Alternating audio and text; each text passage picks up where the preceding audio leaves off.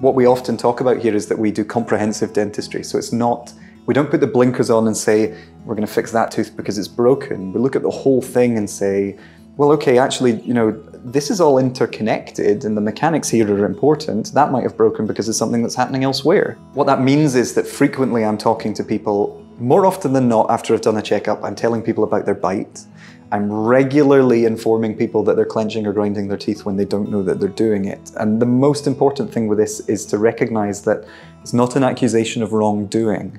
It happens. And identifying that it's happening means that we can then plan for how that's going to impact the teeth and how we're going to protect the teeth, because as much as we might like to, we cannot turn off clenching and grinding. If we could, I'd turn mine off first, and then I'd do everyone else's. I talk an awful lot about clenching and grinding. I talk an awful lot about how to improve the mechanics of people's bites to make sure that if that continues, they're going to be under much less risk, and ideally, they're not going to be suffering pain. A very common emergency I will see is somebody who comes in thinking there's something wrong with all of their teeth because they're in such pain and it's radiating all over the place, and in reality, it's because they're stressed out and they're clenching their teeth. And if you can step in and make a difference to that person's life where you've helped them make changes that have maybe reduced their stress and taken them out of pain, and maybe even given them something to wear to get past that stage and to use when they need it, the difference you'll see in people is incredible.